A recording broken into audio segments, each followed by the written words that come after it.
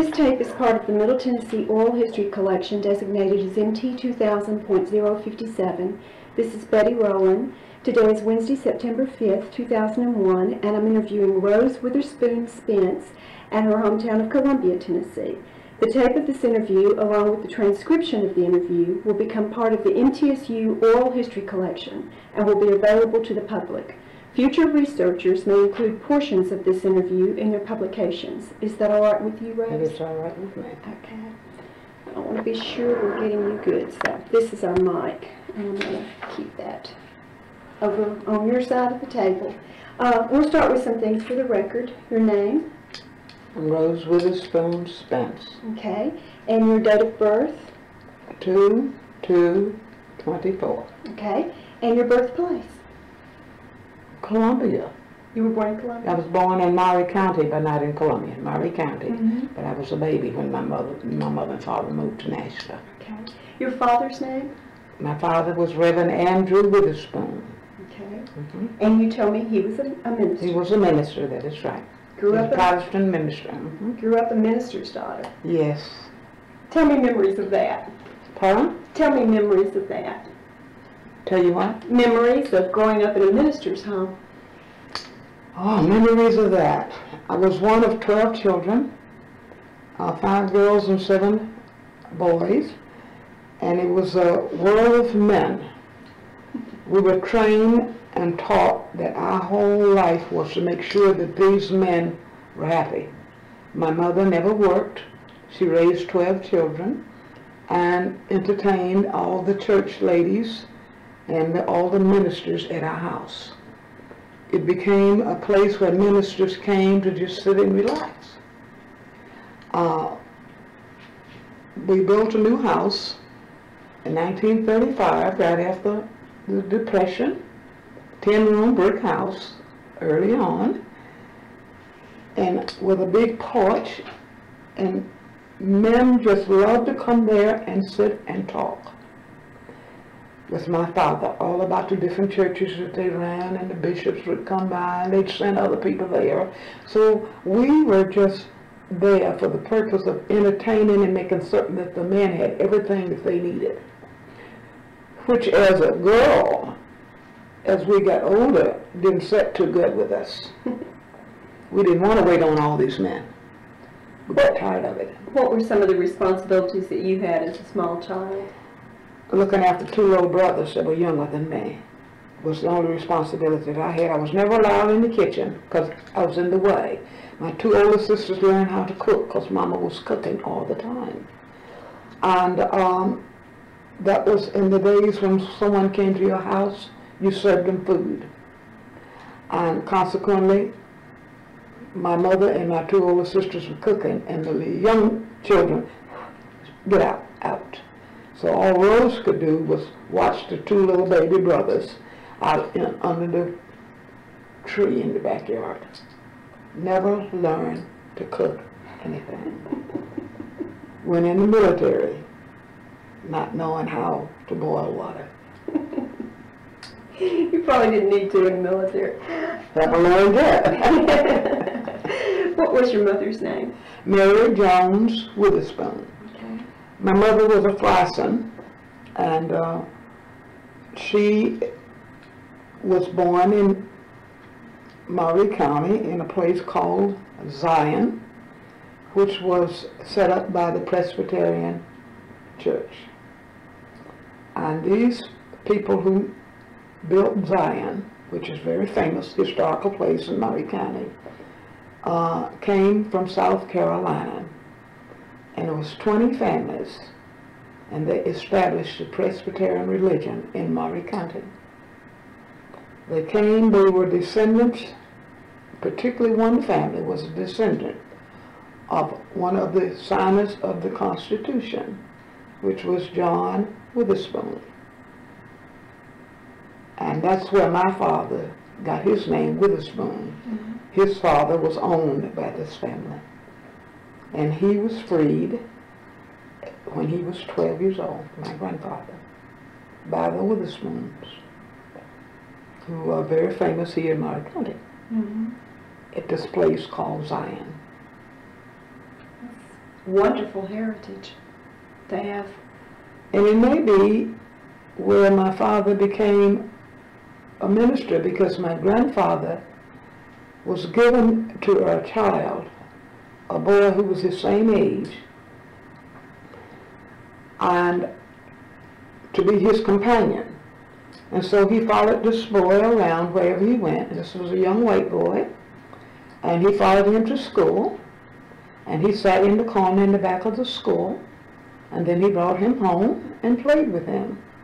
And my grandfather learned to read by sitting in the back of the school in this place called Zion. And when he grew up, he read things to people. That was his profession, though they didn't call it that then. But because he had learned to read, he could read documents, and he read them for white people and black people and anyone who needed to have something to read. And in our family, reading was very important, being that we were people that were poor, who had just come one generation from slavery. We had one book. It was called the Bible, and we all read it. And we became very knowledgeable about the book. And in our family, the things that we built our life on was built on the life of Jesus. And when my father reprimanded us, he would say, "Now what would Jesus do about that?" And so we thought, well, if we could get rid of him, we'd do all right. Because we were constantly being told you can't tell stories, and you can't do this, and you can't do those things. But we didn't know that the rest of the world wasn't like that too. We thought the whole world was that way. I'm going to stop this and check our recording level before we get too far. We were talking about your childhood. Tell me about your early education experiences, early school experiences. I attended school in my neighborhood, and which the same school where all of my brothers and sisters went to. It was called Ashcraft. It's no longer there in Nashville. And I grew very tall and lanky and was very athletic. I was taught many things that boys do as a girl, and I never really realized that I was different until I was a teenager, and the boys that I had grown up with discovered I was a girl. I went to the beauty shop and got this long hair fixed, and it looked different than the two plaits that was always hanging down my back. And then they wouldn't play with me anymore, because you're a girl. And then I decided what a horrible place this is in life. All my friends are no longer playing with me because now they've discovered I'm 12 or 13, that I'm a girl. And I was very talkative and was on every play there was in school, on every program. And I kept getting so tall that at age 13, I was the tallest girl in the school. And I wanted to bend over because I was too tall. I wanted to be short like the other girls, but my father would not allow it. I had tall brothers and a tall father and a tall mother and sisters that were short. And this sister, Rose, grew taller and taller and taller. So I became an athlete because of the height. I played softball on the school teams, played basketball, went on to high school and played basketball, played dancing, had long legs, did active things, active in the plays, in the band. I didn't play an instrument. I took piano, but I didn't play an instrument, but I sang in the choirs, and I did that all my life. When I left school, I sang in the choir at college, played basketball at college. When I left there, I went into the military and played basketball there. So I think being tall designates that you will play basketball. I think so, but I think your childhood experiences, it sounds like, also make you one of those people who would look at the military later on. I think that's true because unlike many girls growing up, particularly women who didn't grow up with brothers, I think that made a great deal of difference in how I looked at things.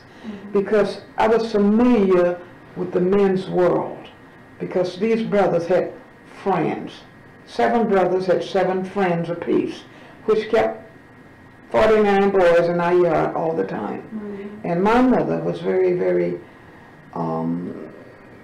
conscious of the fact that she had all these children and all these men, and she didn't allow us to go to other people's yards to play. We had to stay within our own confines, and therefore, if you played with us, you had to play in our yard, where my mother could look out the door and see that everything was going according to her. So she kept us rather close, but also, because of that, other kids in the neighborhood played in our yard. It became like a park. And there were rules and regulations like any other park. You couldn't say bad words in the yard. We didn't hear bad words. My mother and father never used bad words. And if you did it, other children would tell you, you can't say that here. This is Reverend Witherspoon's yard. You have to go. So there were other people policing the yard as though it was theirs. And we never did have to police it. But it gave me an atmosphere of class. And that was terribly important to my mother, that her children were children of class. Because if we were not, it was a reflection on my father as a minister. So we couldn't yell loud. We couldn't be disrespectful. And we were grown up before we knew that our brother wasn't somebody important. Because when he would come to visit, we had to wait on him and give him water and give him whatever he asked for. And finally, one day I said to my mother, I said, why when Sam comes to visit, this is my oldest brother, who's grown up and gone from home, and I'm a little girl, we have to wait on him so much. I said, she says, well, that's your brother, and you should treat him nice. He's older. But he's a brother. Do we have to treat older brothers like we treat older people? Yes, you have to do that. So we learned to respect age. And as I have lived in this world, I think the loss of that is very damaging to our children, because in the world in which they will grow up, there will be people of age, thank goodness, because it's the age that tells us about life. Mm. If we don't respect it, we will not learn. That's true, very true. Rose, tell me when you first remember becoming aware of the events leading up to war, the involvement for the United States. I'm sure you probably read in the paper the things that were happening in Europe, but it seemed a long way away. Yes, it did. I was a history major, and I was very interested in history and interested in the world. So I read a lot about what was going on and kept up with the papers. And during the time when I was a teenager, and I remember about the United States involvement in Europe before the war broke out and what was going on over there. And I read it, every word I could get. Our reaction to what was happening in Germany in particular. Mm-hmm. And the leadership of this country was trying to come to grips with things in Europe, and was very much in the papers and very much big in our country. And of course that was the thing to keep up with, and as a history major I was very interested in that. So I knew that things were not looking good. It was building toward war. And I was never interested in war per se, because we had not been around where there was violence and things like that. But just people. I was interested in knowing about the German people, or the English people, people of all nationalities, because of my love of history. People were very important. And when the war broke out, and my brothers were conscripted to go. This was a fearful thing for us in America. Now, were you still in high school? I was in college. You were in college. I was in college. And was that in Nashville at TSU? At Tennessee State University. Okay. And I was a history major there. And during the summer, I had gone with my brother, who had gone to work in the defense plant, to spend the summer with them. And that was a new experience for me. Having spent my life in Nashville, to suddenly go to a big city like Cleveland, there was lots of things to learn about living in a big city. Mm-hmm. And riding on the streetcar, it was very important that you didn't get lost, because if you forgot where you lived, you couldn't ask somebody, do you know where I live? You were in a big city, so you had to be very cautious and careful and paid attention. And so I think that experience was good too, because it taught me to be independent, to take care of myself. And my brother, who had to go off to work, married my classmate, and she and I were friends, and we remain friends to this day. She's in New York City, and she comes to visit me occasionally here in Tennessee. Mm-hmm. But we learned to be women, go into town and places and be alert to where we were and alert to the people around us, because for the first time we didn't have the comfort of the brothers or the friends to protect us as women. Mm-hmm. So before I learned that experience in the military, I had it by going to the big city, of taking care of myself. And once I joined up, that was the first thing they taught us. You're in the Army now. The song, you're not behind the plow. Those things were, you got to get your mind on what you're doing here. Mm-hmm. And so it just fit right in with my pattern of life. Mm-hmm. Well, tell me how you came to join the service, how you made that decision. Well, so many people were going to war. And in Cleveland, Ohio, everything was about the war. People were getting jobs, and they were pouring into the cities, coming to work in the plants, and they were making ammunition, and they were building this, and they were building that. All the conversation was about the war. And then the women went in, and that was interesting. The women are going in. And my girlfriend and I decided that would be an interesting place to be. So instead of coming back to Tennessee State College, I joined up.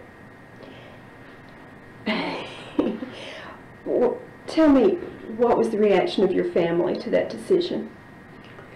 It was devastating to my family members in a way. Only my father, who saw strength enough in me that I could handle what he and others knew the military experience was going to be like.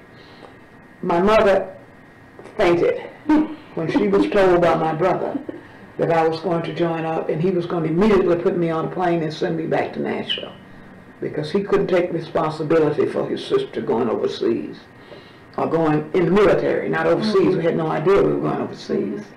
And he, my mother, when they brought her to, and my father came off, what happened? What are you all talking about? And I told him, I said, now, Papa, I can do this. And he said, yes, you can. And he said, if you want to go, if you're determined to go, I won't stand in your way. But this is the advice that he gave me, which I have kept to this day. He says, remember this, you are your own decision maker. What you decide to do, you must take responsibility for it. If you do it well, take responsibility. If you do it badly, take responsibility. Don't blame it on anyone else, and don't give credit to anyone else for what you do, and you will be all right. Pretty good words to live by. I've lived by those words, because once the war is over, a whole new challenge came in my experiences and in my life, because now we have the racial question looming large in our country. And there was many times and many experiences that we all had that had to make decisions that didn't seem like they were going to fit in the scheme of things. But you had to know that you couldn't blame them on anyone else.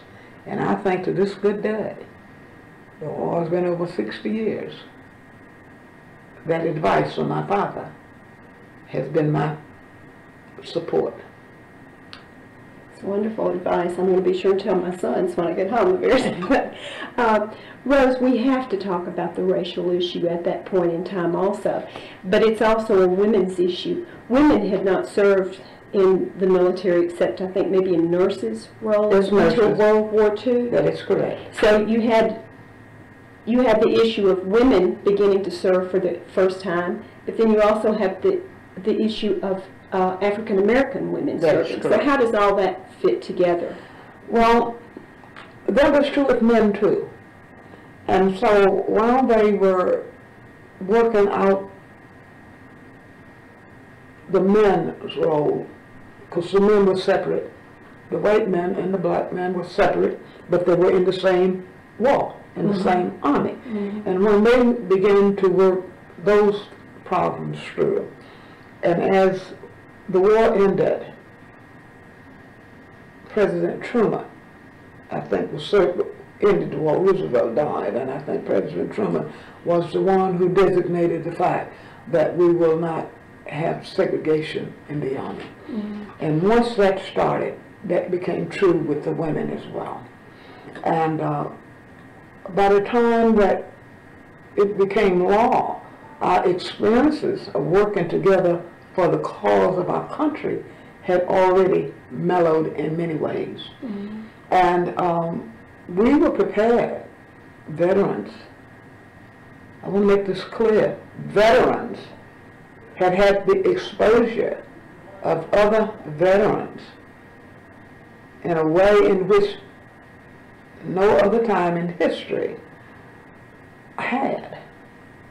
And therefore, that experience gave us a different insight into what this country could be like. So once we came out of the military, we had to change the government into looking at segregation of its own people in a way in which the rest of America would eventually look at the way they were treated. It's been a long ordeal. It's been a process that goes with history. In other countries, history has changed nations. And the history in this country has changed this country into the nation in which it was originally intended. And this is why in the Constitution it said all men are created equal, so that all men would have the right to make the country a nation. And that included all men. And from that perspective, we began to open up doors, have dialogue, discuss with the government how we all were one on the beaches and outside of our country when our country needed us, and that we should return and be one. So we had another war.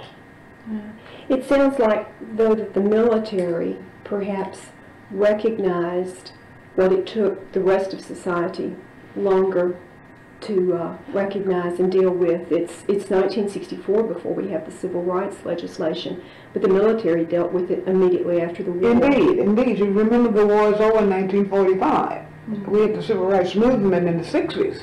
You're talking about 20 years of preparation for the movement. The work was done at the desk and behind the scenes because the interpretation of the law had to be brought out of. As a Methodist Center clerk, I read about the law that governs military people and how all military people went under the same rule until I was no longer in the uniform. And then I had another rule which they had made a law in certain parts of the country that wasn't in other parts of the country, which was very confusing to people who were veterans because you've been trained to follow the law. And if the law said that all veterans would eat lunch in the cafeteria, then all veterans should eat lunch in the cafeteria. Or the law had to be changed when you went to a cafeteria that said all white veterans eat lunch. So we had to deal with that so that we could become the nation that we had died for. And we did. And changing the law and getting our nation to look at the law was the job of the veterans. Not only was that the job of black veterans, it was the job of white veterans.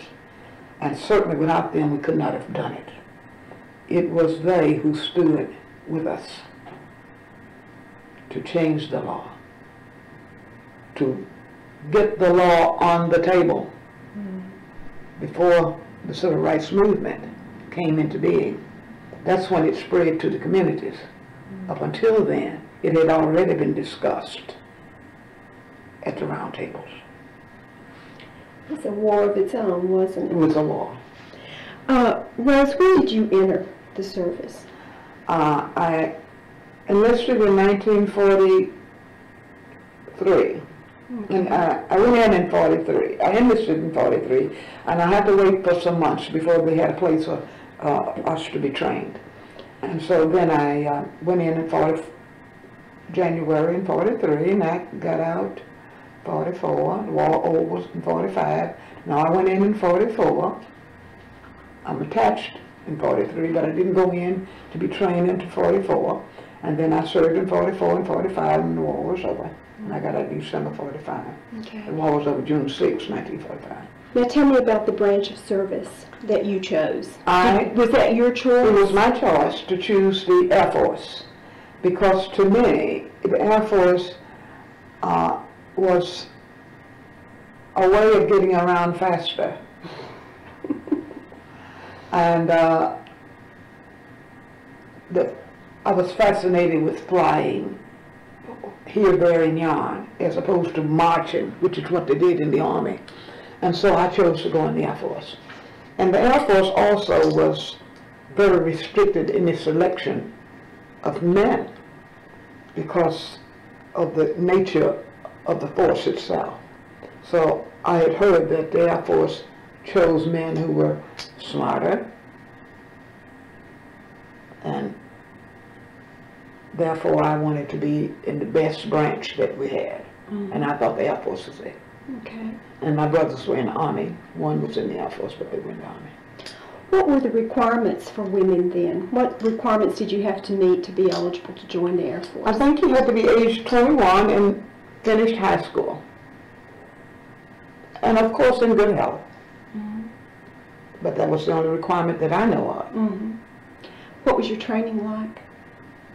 It was very interesting because we were trained in our basic training to do things we'd never done before. Carry heavy weights, climb up high mountains, swing from ropes, and all of this was to get fear out of us. In the event that we would be in war and had to do it, we had to learn how to do it. And so that's what we were trained to do, to be protective of ourselves in whatever circumstances we found ourselves. So we spent days marching in the heat, marching in the cold weather, learned to stay outside all day. Where did you do your training? Des Moines Highway. Fort Hays, Des Moines Highway is where I trained. There was another base for women in Fort Oglethorpe, Georgia, but they were Army. And the Air Force trained at Des Moines Highway. Okay. And that was an interesting place because I'd not been to Iowa. And that was my first experience in the West. And as a historian, I was interested in what Idaho looked like and what Utah looked like. And every opportunity I had to ride into another state, I chose it. And that interest has never won. I today travel wherever there's something that I need to see.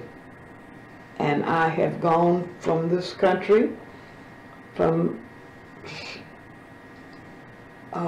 Los Angeles, California, San Francisco, Nevada, Iowa, Idaho, to Maine, all up and down the East Coast, Louisiana, Texas,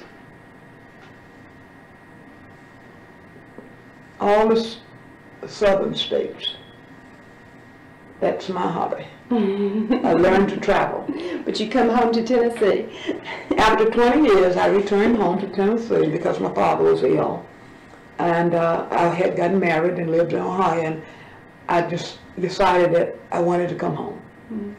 I went in, the woman that was over the women in the military was General Hobby, Colonel, she wasn't the general, and she had chosen this hat. This was called a hobby hat. A what hat? A hobby hat, after her, H-O-B-B-Y. Oh, okay. And this hat was issued to us in World War II when we first went in. This is our uniform. But we could not keep this hat because they were going to change it into another hat. So we could only take our pictures in it, and then we turned it in, and then we went into a new hat. And so we didn't get to wear it. We just wore it while we was in basic training. And that's called the hobby hat. Okay. I'm going to include a picture of that with the interview. That's called the hobby hat. What was the uniform, pants, or was it a skirt? It was a skirt, and we had pants. We were trained how to wear our clothes and what we can and cannot do in the clothes. When you are in the uniform, you must wear the uniform with the respect of the military. You cannot wear the buttons of the uniform in any way in which you like. They must be military. They have to be straight up. The wings on the button have to be crossed. So there is a military dress code for which you was inspected each day before you went to do your job. And you learned to live with the proper dress code. We had pants. We learned to wear pants. Different jobs called for different attire. I was an office worker, so I looked like this every day. I had to wear the formal dress every day. There were women who worked on the airplanes. There were women who worked in the hospitals, and they wore uniforms, that work in uniforms. Those that worked on the planes wore plane type uniform, and they had equipment, and they had it around their waist like the men. But for those of us who worked in the offices, we were formally dressed every day that we went to work. And it became you didn't think about it twice. When I went in the military, I had long hair, very long hair, way down my back. You will see this long hair right here. It's rolled up because the military rule is no hair on the collar. So if your hair was longer than the collar, you had to cut the hair off, and then you were properly dressed. And this big roll was like this, a big fat roll, and rolled up off the collar. And this is the first picture. So they took the scissors and cut this big roll, and it just rolled down on the floor. And some of the girls cried because they said, they cut off your beautiful hair. And That's the roll right there. That's the last I had of that hair. Oh my goodness. And they let me take that picture, and then from that, after that, they cut it off. So every woman's hair in the military has to be off the collar. That's the rule. Now, styles come out. I had a lot of hair. Yes. So I pushed it up. Yes, I see. It's not on the cover. And that's without the jacket. So when the weather was warm, as long as you had the tie, you could work in your office without your jacket. It was the tie that made it formal wear. My goodness. I think we missed something. I need to back up and let you explain to me the need for women to join. The what? The need for women to join the service in World War II, because this was a new program. We talked about this before we turned the tape on. Women had not served in the military. The WACS was a new program. As the war moved on so hastily, and the men were leaving so rapidly, and the women were replacing them as civilians, it became even more necessary for women to do things that they were doing in offices, in hospitals, in places like that, that women could do, and release the men for the front line. We could not go to the front line. That was the man's job. But we could man everything else. We could run the offices and release a man to the front. So the women were not welcomed in the military because each man knew that you were there to send another man to the front line. While they didn't speak it, they felt it. While they didn't make you unwelcome, they didn't make you welcome. So you worked in an atmosphere of men who knew that you may be the cause of me going to the front line because you will learn to do my job here. And when they call for so many men from this base, I may have to go because women are doing it.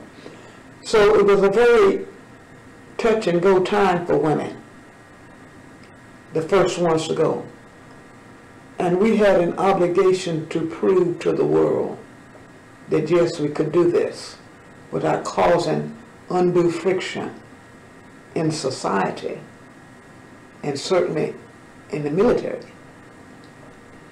Because once we returned to society in uniform, we were recognized as the men in society, which put us in another different situation. Because then, men who had not gone into the military for whatever reasons, they couldn't go. They were civilians in the world, resented these women who have had this experience and wearing this uniform. Women who had never left home, so to speak, and gone into the military resented these women in this uniform, because the uniform carried with it a great deal of respect. And wherever you went and wore your uniform, you were greeted with at least respect. And that's all that we as women wanted, was respect. Not adoration, not glorifying us, just respect. And the uniform commanded it. Not demanded, commanded. Wherever you went, doors were open, carpets were laid out. People respect you because you had been trained to do respectful things, to wear that uniform in a respected manner. And that brought with it, from the military, a kind of lifting up of women unlike they'd ever been before. And that's the clue to women in the military having changed the psyche of America because of that. America in general looked at women unlike they ever looked at them before. Women looked at themselves differently also, didn't they? Indeed. You had to, because you didn't have time to be sensitive to the things that women usually were sensitive to. When people hurt your feeling, you didn't have time to cry. You were in the military. Soldiers don't cry. So women didn't cry. So it gave us a strength of character that was beyond the imagination even of mankind. Because women around the world who served in other nations as well brought a strength of character to the world and to society. And that in itself helped to change society until we began to look at ourselves as equal in society. Humans in society. And of course it caused a great deal of speculation, the word is adulation, curiosity, fear, and through it all, those experiences and that change made America the great nation it is today, as well as the lives of the men who died for it, made them stronger because there were stronger women standing by them.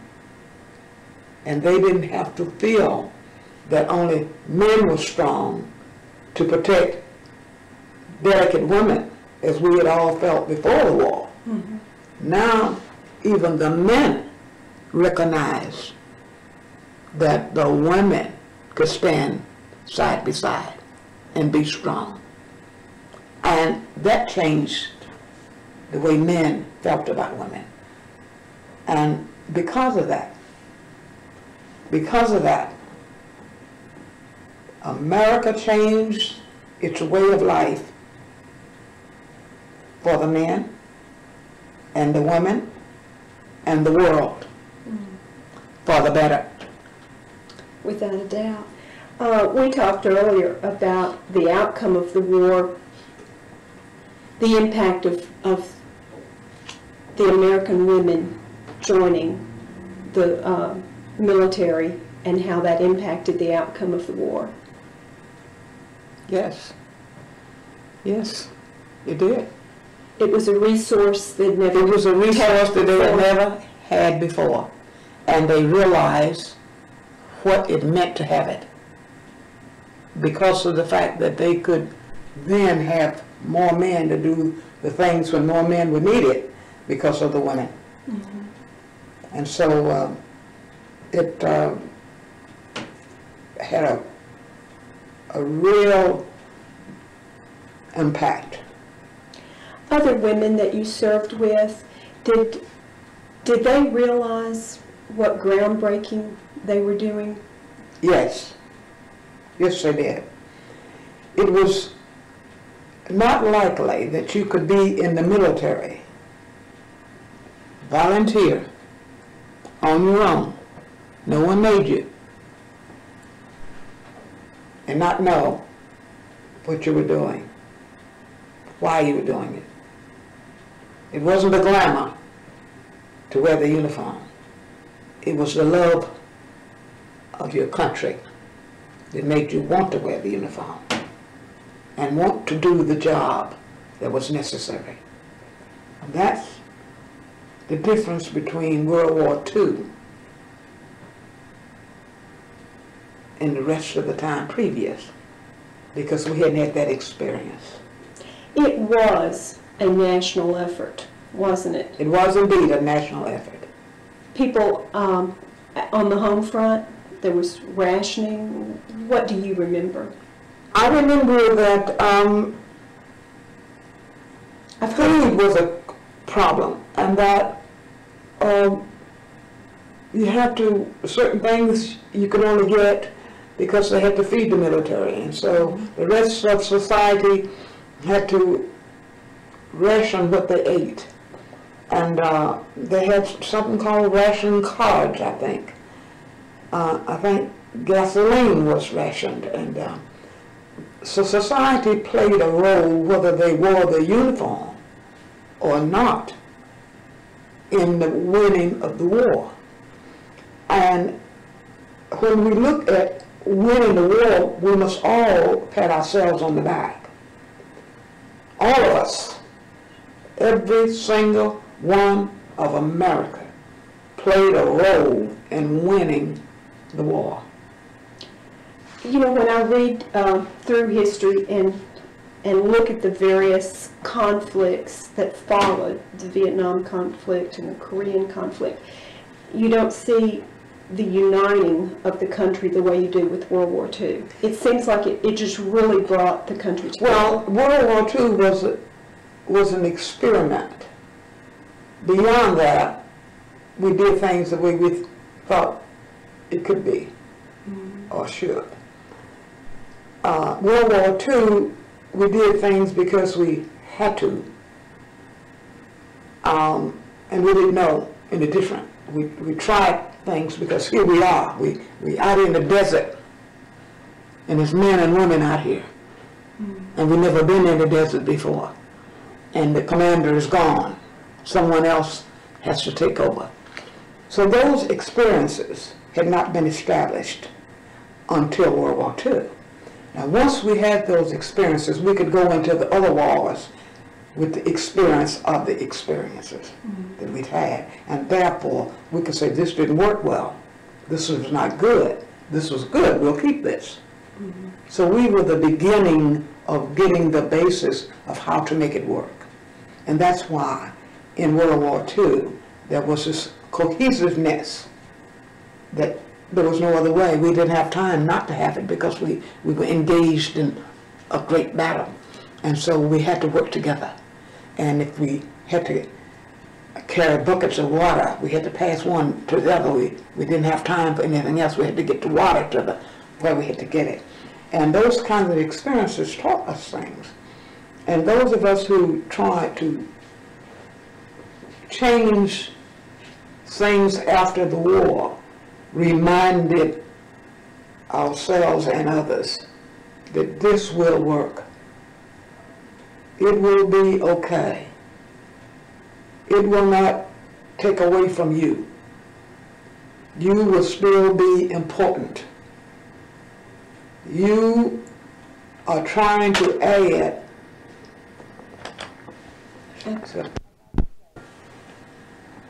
As I was saying, it gave us the sense that we could stand on this premise that it will not hurt you. It will not destroy you. Now you're right.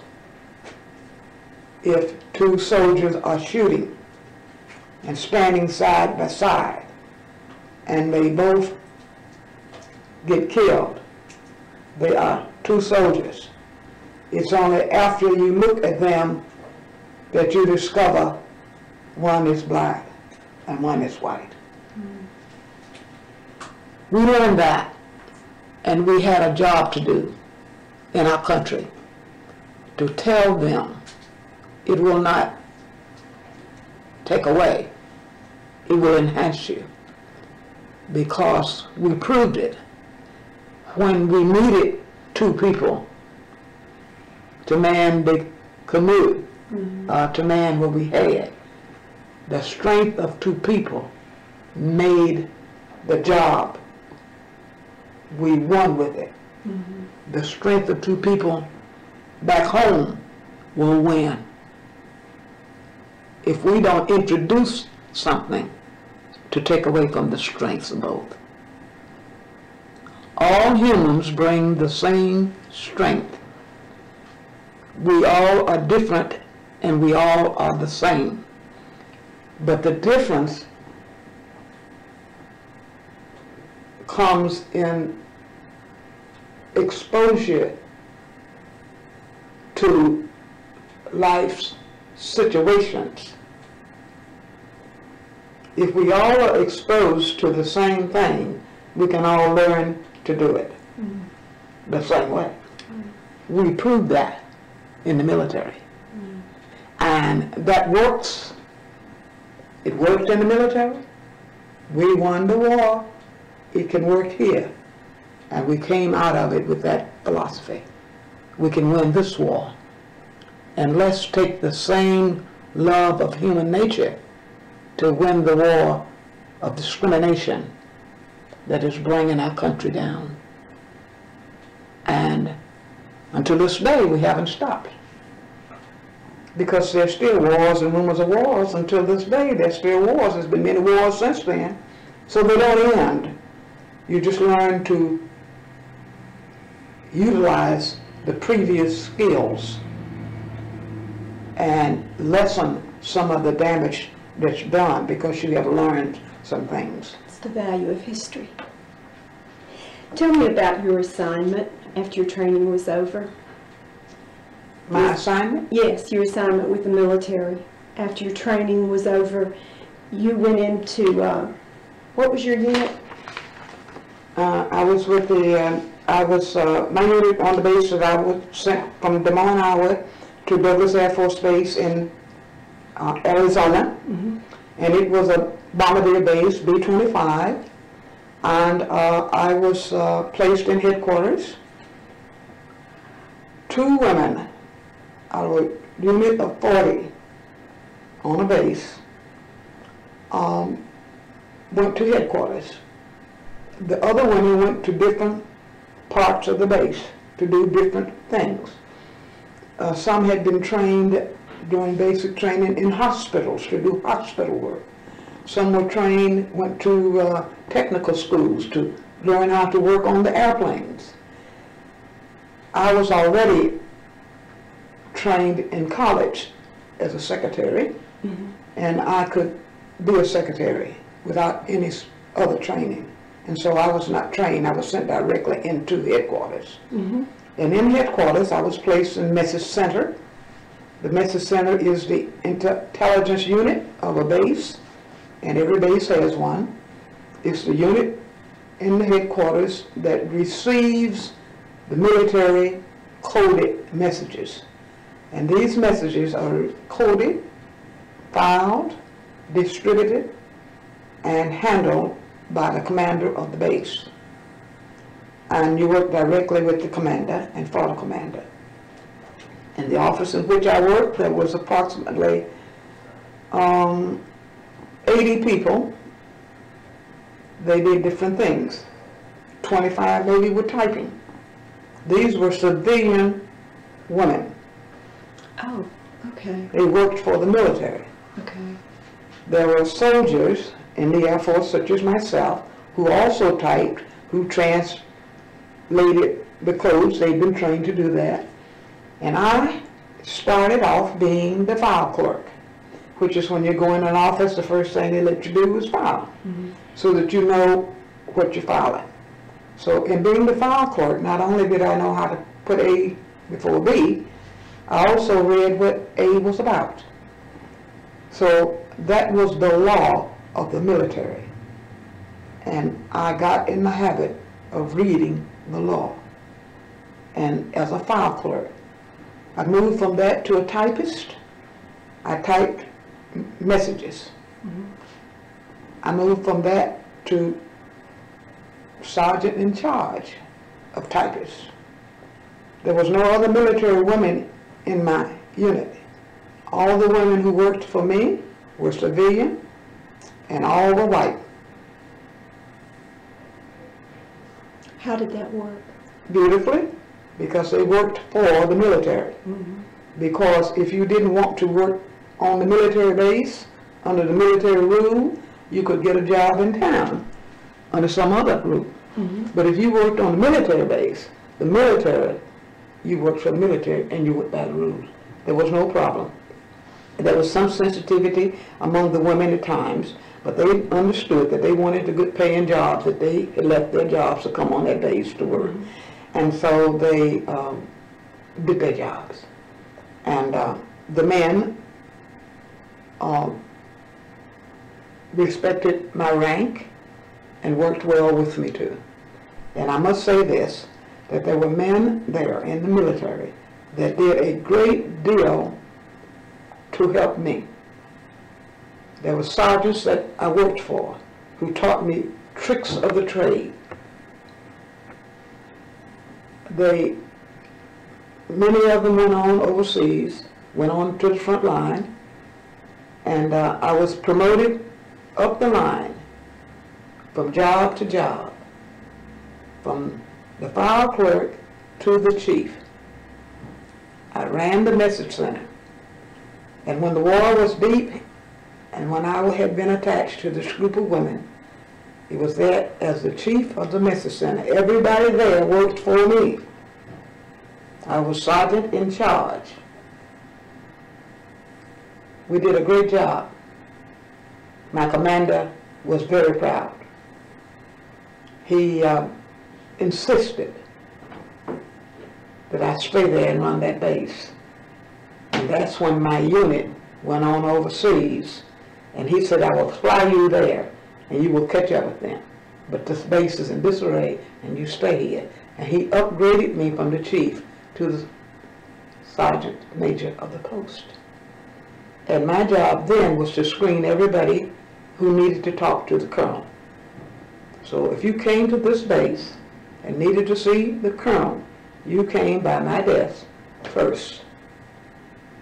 And that's what I did, and that's what I was doing when I left the military.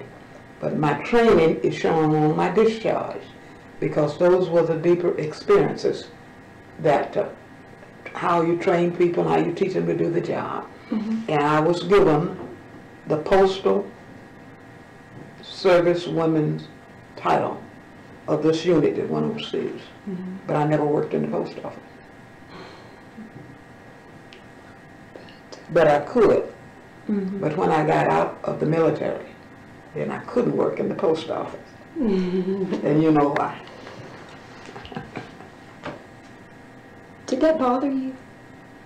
Does it bother me now? Not now, but then. I mean. Oh yes, yes indeed. It bothered me tremendously, tremendously. I had given everything that I had to give. This is my country. I've sworn to uphold the laws of this country. I'll give my life for it. If I had stepped on a bomb or stepped on a rock and died, I would have been buried with honors in a national cemetery like any other soldier. Did it bother me? Yes.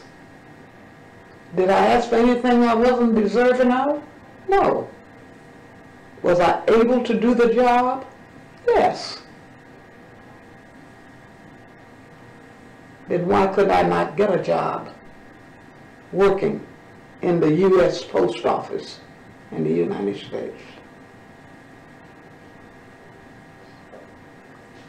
The question is, we hadn't come that far yet. And that's why the war of returning from the war began a new phase in my life. Seeing that the government held to its laws, which they had taught me, which I could explain to generals, to colonels, to lieutenants, to civilians. All we ask is citizenship of the country for which we gave our all. No more, no less, just what we are entitled. And so we had to go to court. We had to do many things. We had to take jobs that we didn't want. We had to live in our own country without reaching our potential as citizens because of the rules that were left hanging of who it was could have a job. And it was those times that I was most distressed. I was never afraid of encountering the enemy. I remember eating in a mess hall, and we had some German prisoners serving us. And I kept trying to talk to them, and they kept telling me, you can't talk to them, you're not allowed to talk to them. But I wasn't afraid of them, and yet Germans were killing our men every day.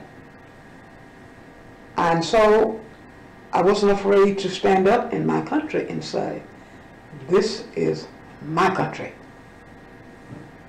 The same reason that it is your country, it is mine. I was born here, and I fought for it. I don't want anything that is not due me, and I will fight for that.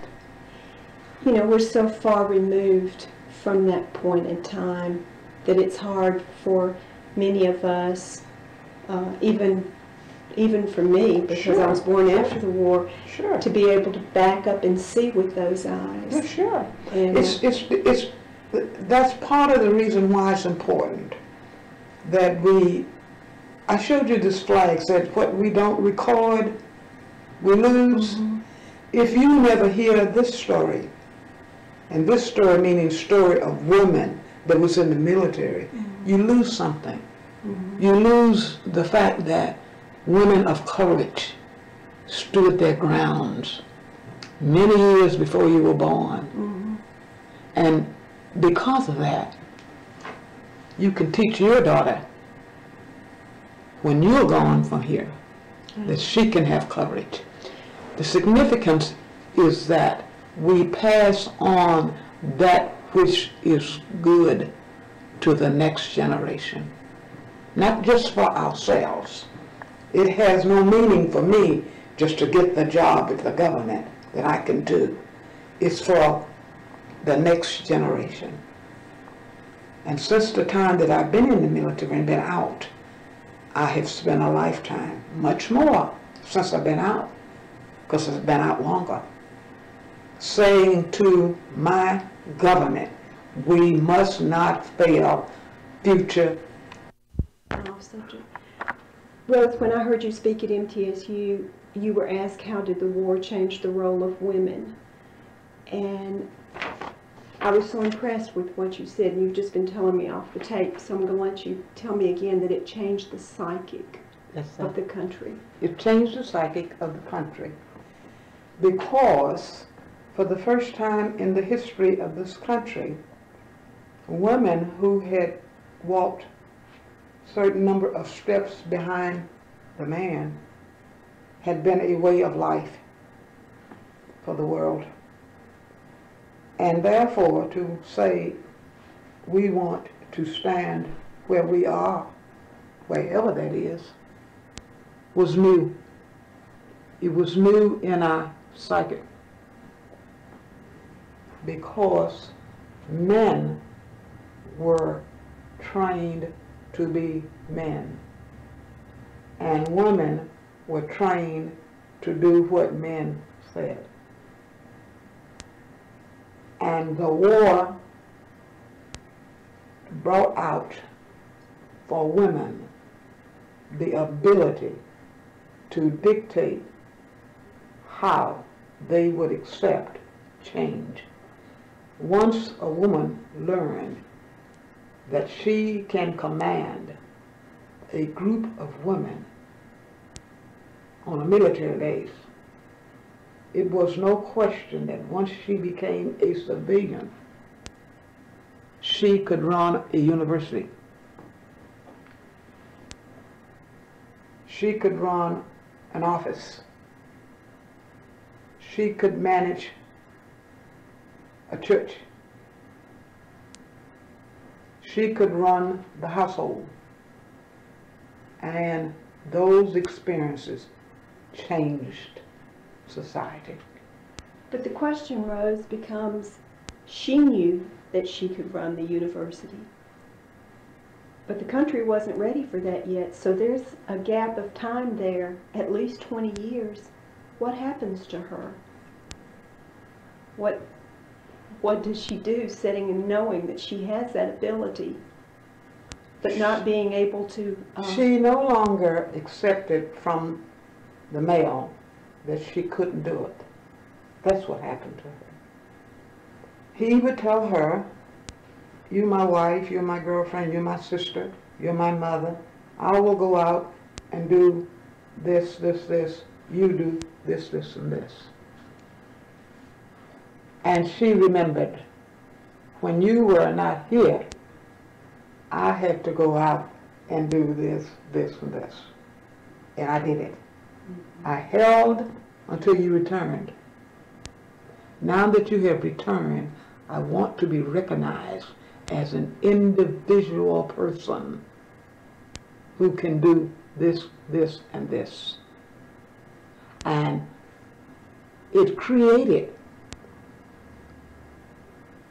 a whole new situation for us as a people, because women never wanted to return to where they were and to this good day. When we look at the last 20 years, from the time that we couldn't drive the school bus to the fact that we can head the educational system, that it did change it. Mm-hmm. And it was because of that experience. Mm-hmm. And because of the experiences we've had in the last 20 years, there are going to be many more changes. Not just in doing things, but in how we feel about ourselves. Because when we look at ourselves, we are becoming a sad people.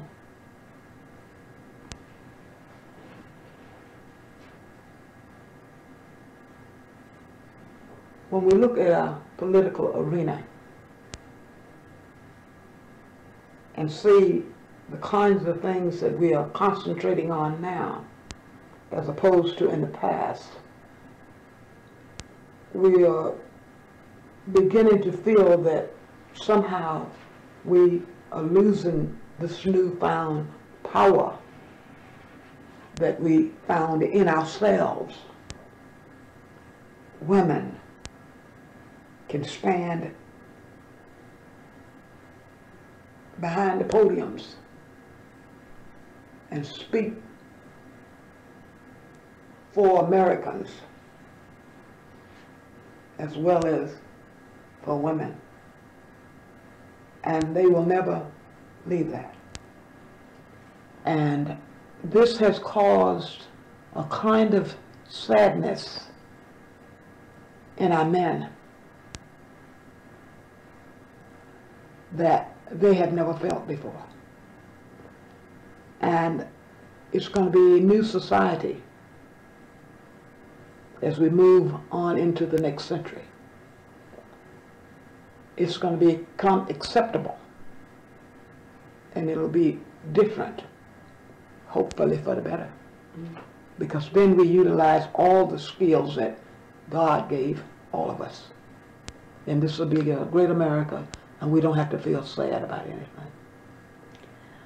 Rose, it's obvious that the war had a tremendous impact on your life because you express it so well.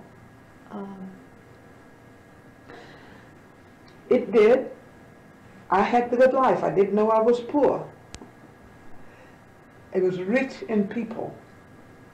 It was rich in learning things I'd never been exposed to. Kind of love that was shown to me from the women that I lived with, that I slept in the barracks with, that I ate with, that I fought with, that I fought for. It made me know what a great great person Rose is. Mm-hmm.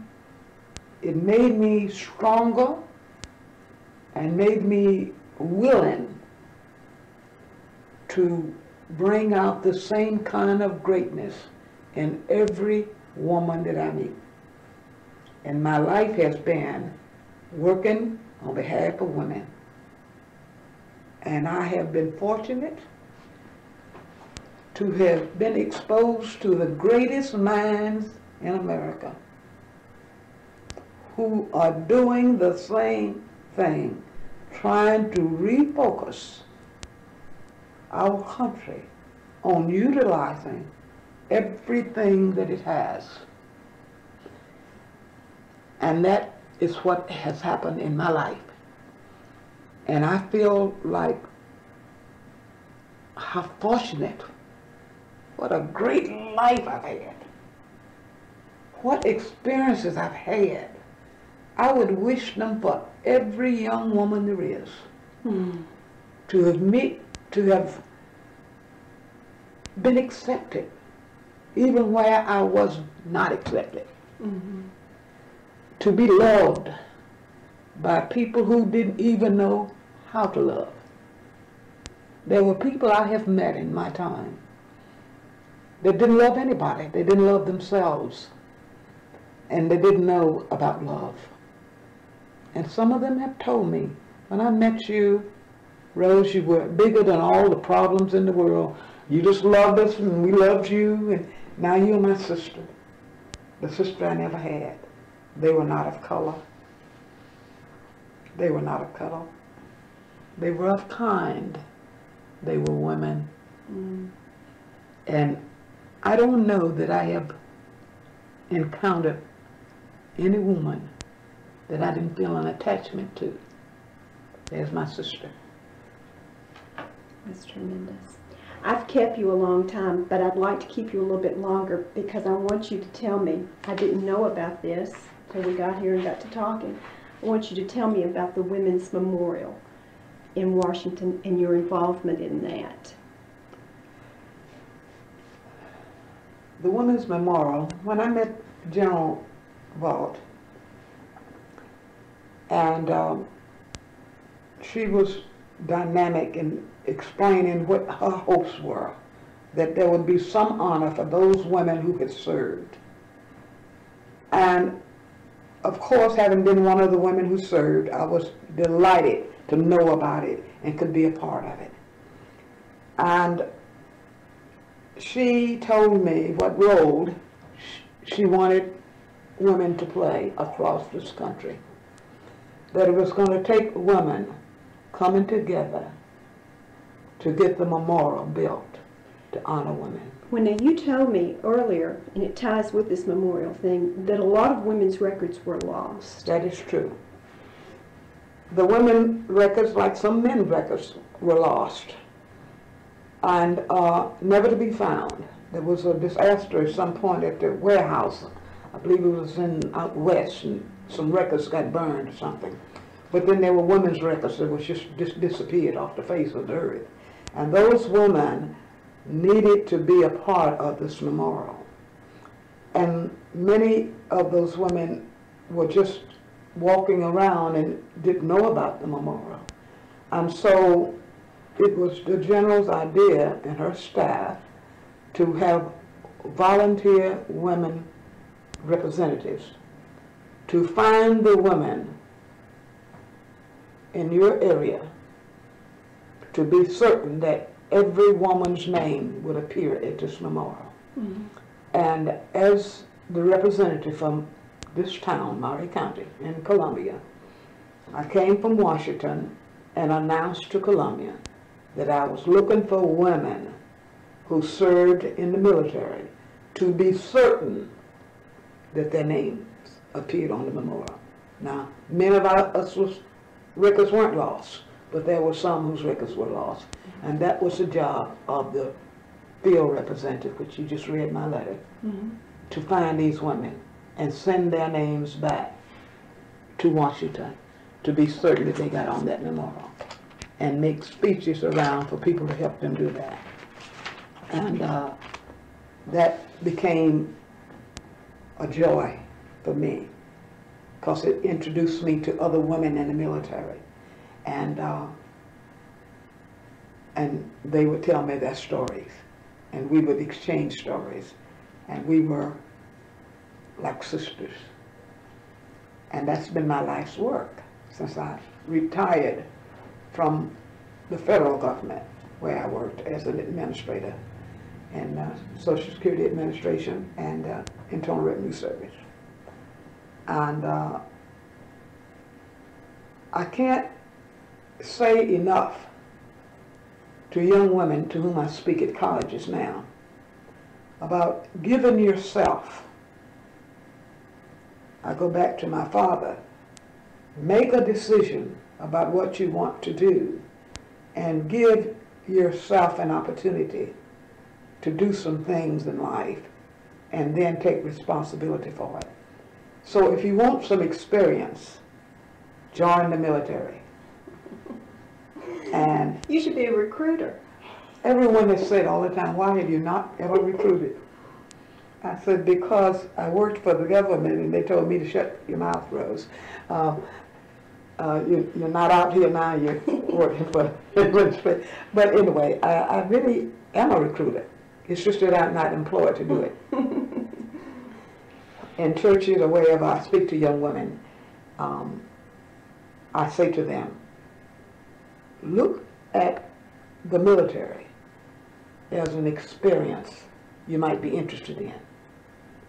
And as a military person, I can tell you, I can vouch for it, that you will never have an experience that will fit you any better for the world than the military. Because not only you can go to college and get you a degree, and that's important to do that.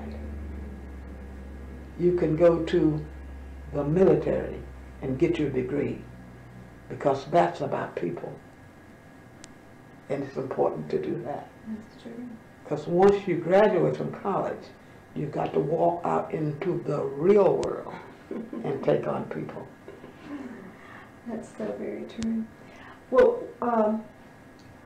do you mind telling me on tape the story with your son and Senator Kennedy and the assistance that you were able to provide the general on getting the legislation for the memorial? No, I don't mind telling you.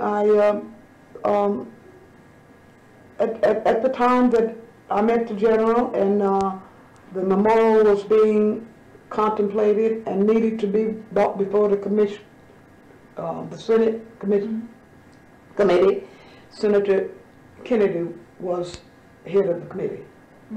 And I told the general that I would ask my son, who was an aide to Senator Kennedy, to encourage the senator that there were women out here waiting for him to bring it before the committee. And he did. What happened, I wasn't there. But General Vaught has always been close to my son. And when I see her now, she says, how's Gregory? Because she remembered that I said we will do what we can do and see what he can do. And we know this, that it did come up for committee and the foundation was established and we went on to build a memorial. That was some 10 years before maybe the memorial was built. And I had worked very closely with the women who work in the field representatives on that. But he went on to work for the senator for several years, and then the senator ran for president. And then he got out and went to work for the Food and Drug Administration. He was a drug lawyer. And he left Washington and went to be a lawyer at Harvard, where he had gotten his law degree. And he left there and became the general counsel at Brandeis University. And he left there, and he is now vice president and general counsel for the new school university in New York City. my oldest son. My youngest son is in the Air Force Reserves for more than 20 years. He is in the MASH unit,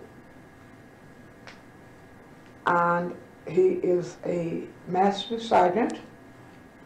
He was at Kelly, but they recently closed Kelly, and he's at the base where I took basic training, San Antonio in Texas. And he has been around since Panama, flying the supplies for the medical unit to fight the wars. He went to Alaska.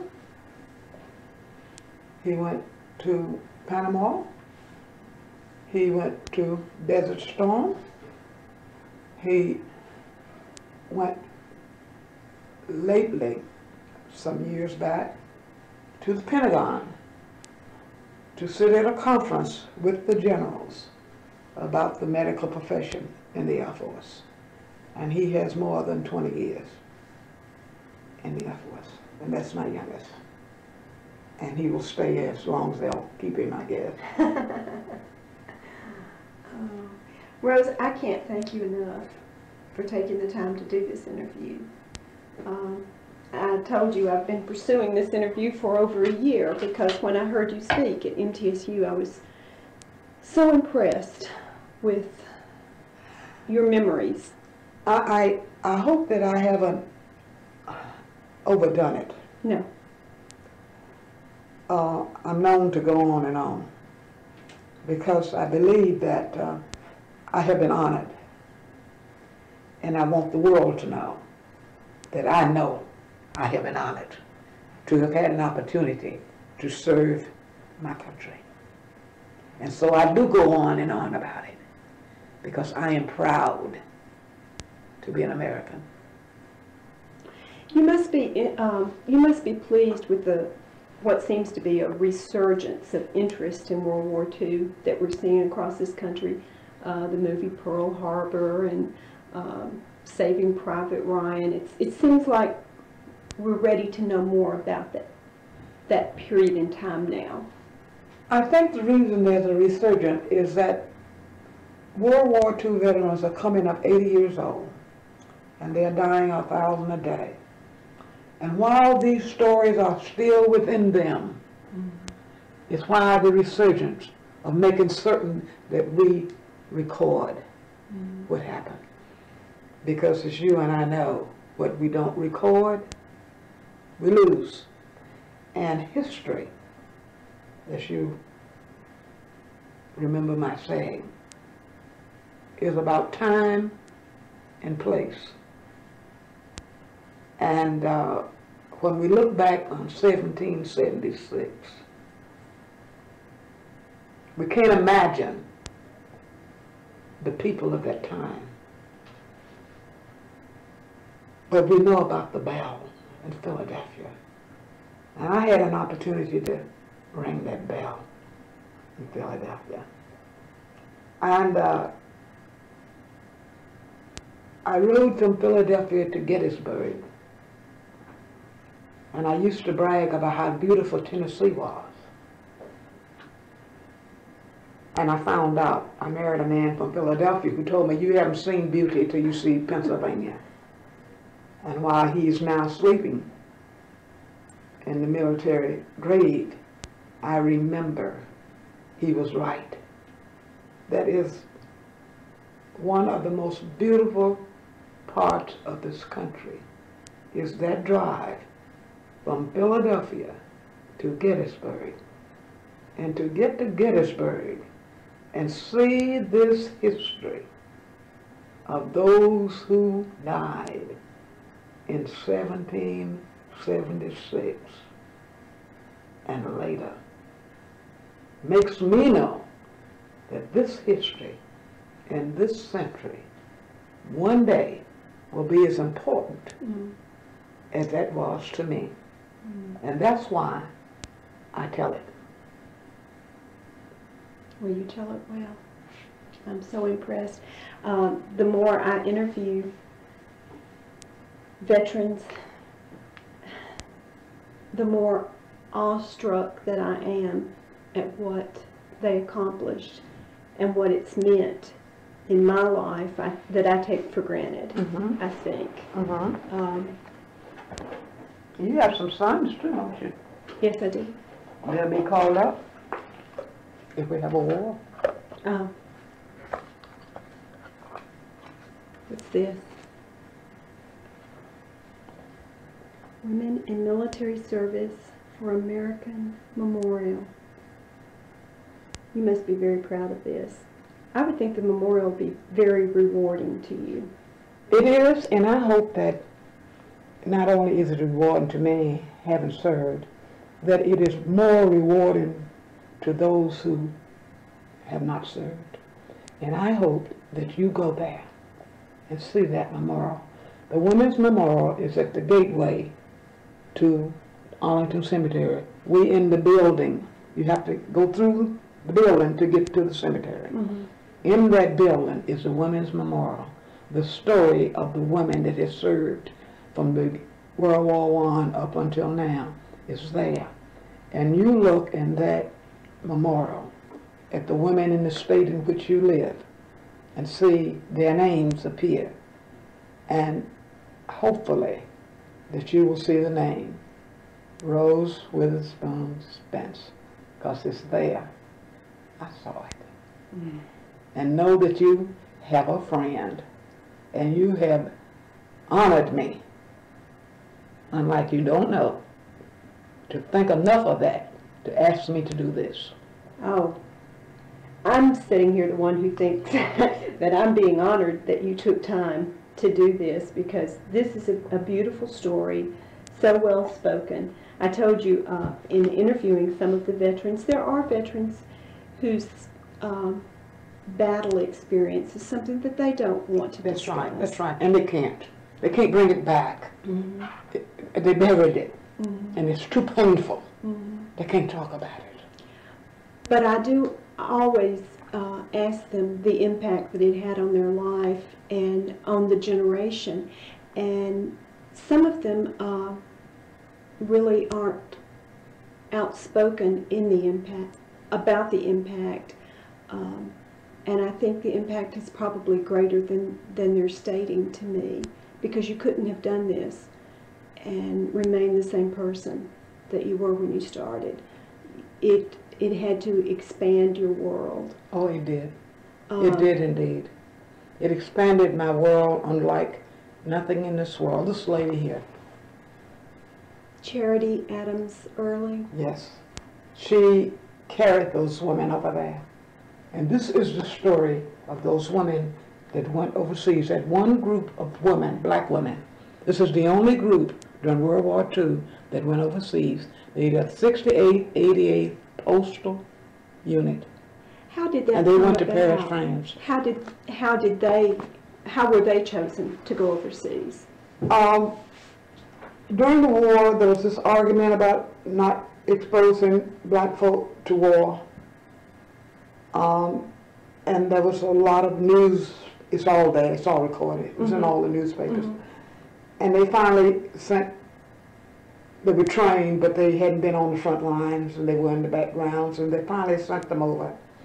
And then the women went over. And then there was this debate about groups of women went over. Excuse me. And they finally concluded, the hierarchy, the generals or whoever makes that decision, that they would send a unit of black women over. And that's her unit. She was my commander at basic training in Des Moines, Iowa. That's where she was, and that's where I was. And of course, this was some time later when they chose the unit. And they chose the unit from women around the country. However they chose them, I don't know how they did that, but I had been chosen as one of them. And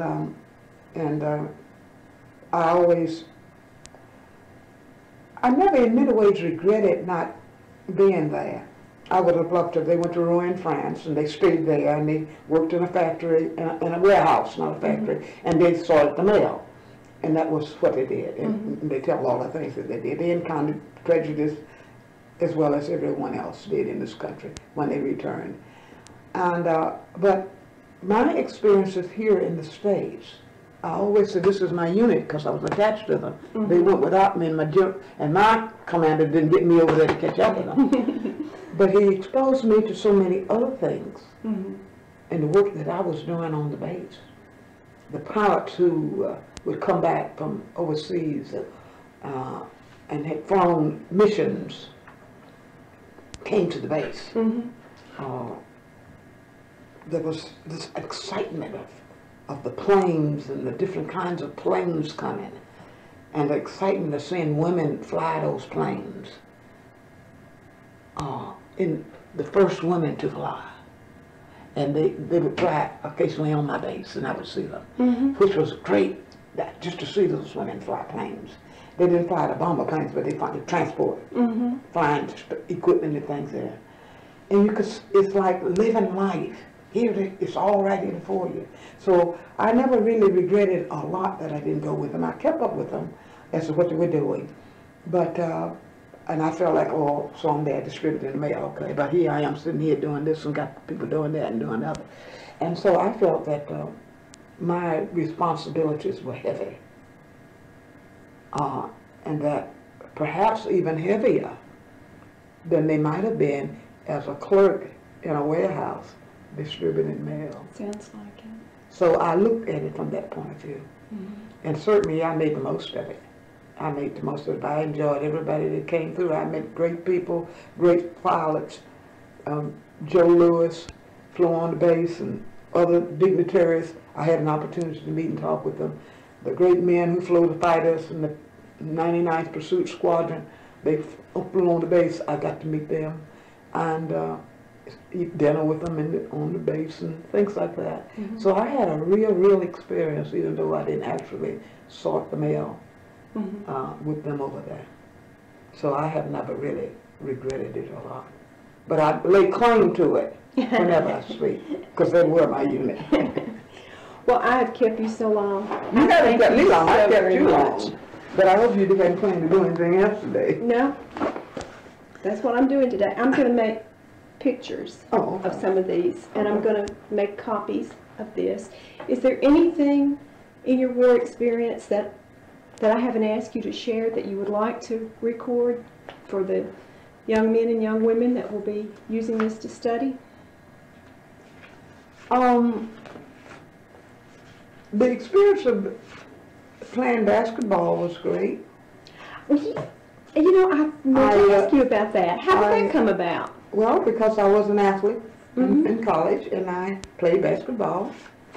Now there's my team right there. And we flew everywhere with 9th Service Command, and we played softball, and against other WACs on other bases. That's what we did. So this was an entertainment. Yeah, it was. It was part of the physical training exercises.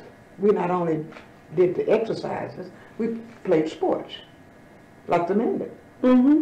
And we traveled to base and played with other women on other bases. And that was an experience because we flew all over. We arrived on different bases and went over in the old country, went into, played against teams in Mexico, because we was right on the border. Uh-huh.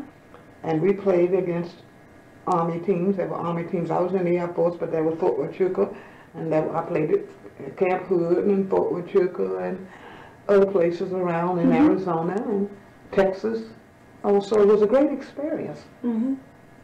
That was what I did when I got off from work. It wasn't all work then. You did have some times of enjoyment and entertainment.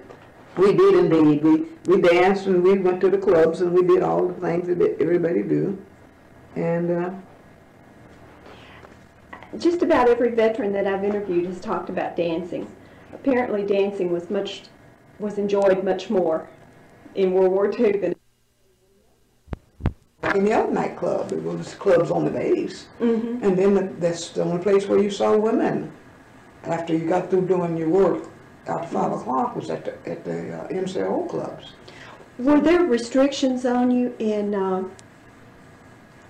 men and women being together? Was it encouraged to spend time together, or were there strict restrictions? Well, it wasn't a choice. If you're on the base and it's only 40 women on the base and it's 5,000 men, I mean, you worked with men all day, every day. See? As I told you, only one girl was in headquarters. So I worked with all the men that worked in headquarters. There may have been 300 or 400 men there. But I mean, perhaps dating. Did they We restrict did, that? yes. Oh, you did? Oh, yes, we did. And we did the same thing we do at home. When we had a chance to... There's Joe Lewis. That's when I met him. I met him out on the line, and this is the officer who greeted him. That's Joe Lewis. And I drove him back to headquarters. And in my job as Sergeant Major, when you flew into my base, when generals or important people, then he would send me down in the Jeep to pick you up and bring you back to headquarters. This is Des Moines, Iowa. I'm going to see if I can make pictures of some of these. I've tried it before and it's worked out. We'll see how they do. This is what a love letter used to look like. A love letter.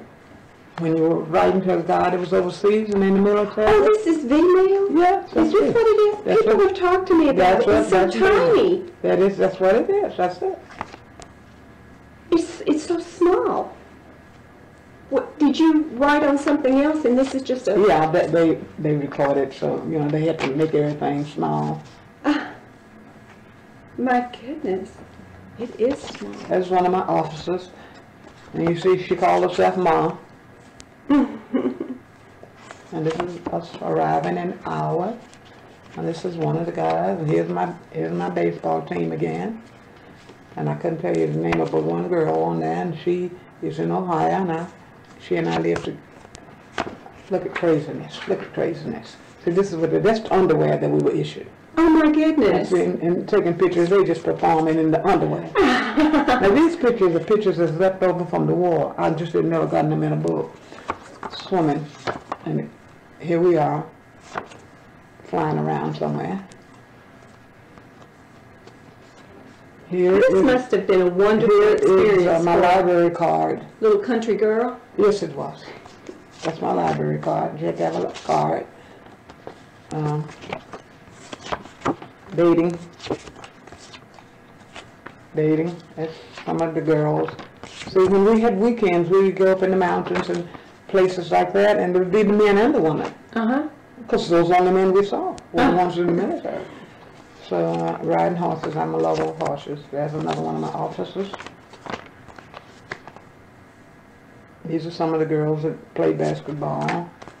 Most all the pictures are gone now because through the years, you know, it's been 60 years.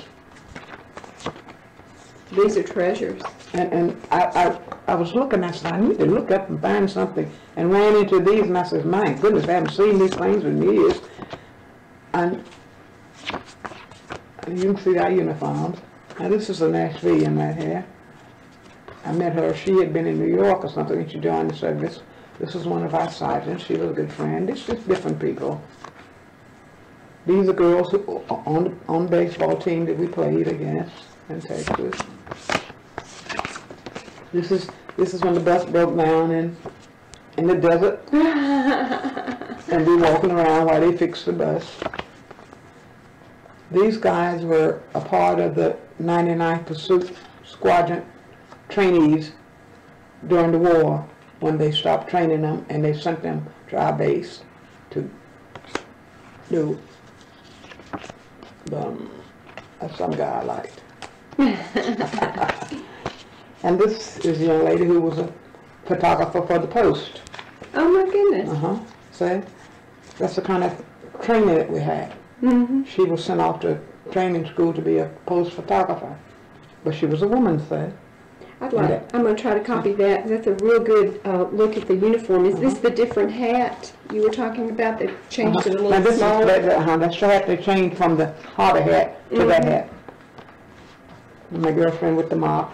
So you had to do KP. This is the train station in Arizona. This is the barrack in Arizona. That's the day room. Were the barracks segregated? There wasn't any other wax there, just black wax. Oh, okay. on the base when I was in the military. Now they're all together. Look at all those cactus. That's all we're going for you. I thought these were kind of fun for you. Oh, they are. They're wonderful. Let's see if I can make some copies of them. I'm going to take them probably outside to get better light. Okay. Get a natural light on them. Okay. I think this thing's still running, so I'm going to cut it off. I do appreciate very, very much you doing this Well, interview. I'm glad to show you my life.